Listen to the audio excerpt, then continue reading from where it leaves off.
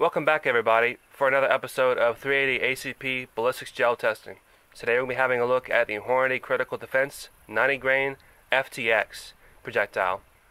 We're going to go ahead and run the numbers through our corner graph to get an average velocity out of our little Ruger LCP.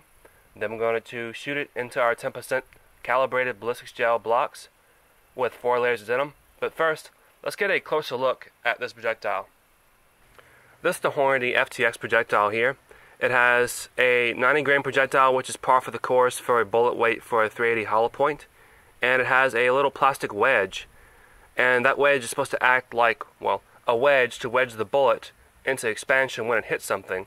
A lot of hollow points with really exaggerated cavities, they'll actually pick up denim in gel testing and in clothing on bodies, in which when that thing gets clogged up, it won't expand. So the theory is, with this thing already clogged, the only thing it can do now is expand when it hits something. So let's go ahead and run the numbers now. 913, 937, 921, 948, 925. Alright, we have a total of 27 inches of ballistics gel. We are going to stop this bullet today. And the first two blocks, of course, are fresh cast, and I made the mistake of wrapping them up a little too tightly, so they're pretty liney, but it's not going to affect our results here. So, we're going to charge the weapon, and we'll take a few shots.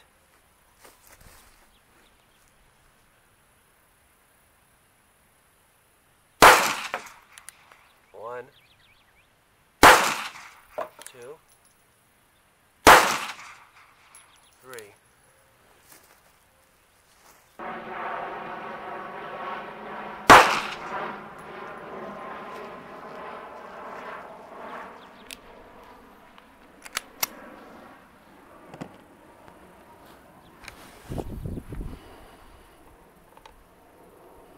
And it ended right there. Let's take a closer look. The Hornady Critical Defense cleared our 4 layers of denim pretty easily, as we would expect. The wound tracks don't seem to be very impressive. I know one of our projectiles did actually exit the block early on. It was hit at an angle, but the other 3 were captured. Pretty straight stuff. I know the waviness isn't helping the effect here, but I do see some bullet expansion at the 15 to 16.5 inch mark for those first 2 bullets. The last one I shot did not expand. It ended at 21.5 inches. I'm sorry, 20.5 inches. Let's go ahead and dig them out.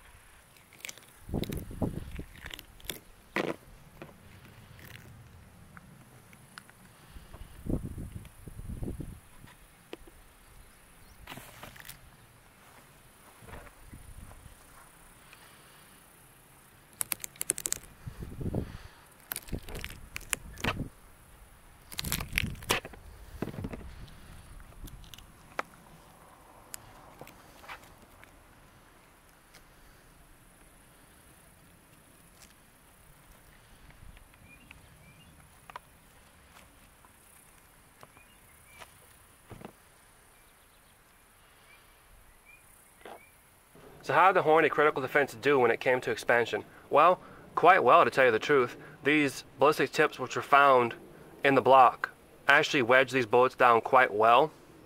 2 out of 3 anyway. 2 out of 3 isn't too bad. And of course, hollow points will fail to expand for a variety of reasons, and this third one actually failed to expand and went to 20.5 inches, which might be a little too much if it fails to expand. That is up to you, of course. That is your judgment as to how much penetration you want or need.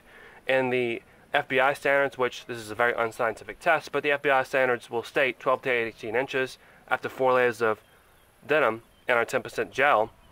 And overall, the Hornady Critical Defense actually did quite well. It hit the 15 to 16 inch mark reliably, even with this expansion. Oftentimes you'll see 380 hollow points expand violently, but not penetrate enough, or not expand at all and penetrate quite a bit. So in this case, it seems that the 380 Critical Defense from Hornady gets the best of both worlds. Again, you draw your own conclusions. This is for your own edification, and I'll see you guys next time.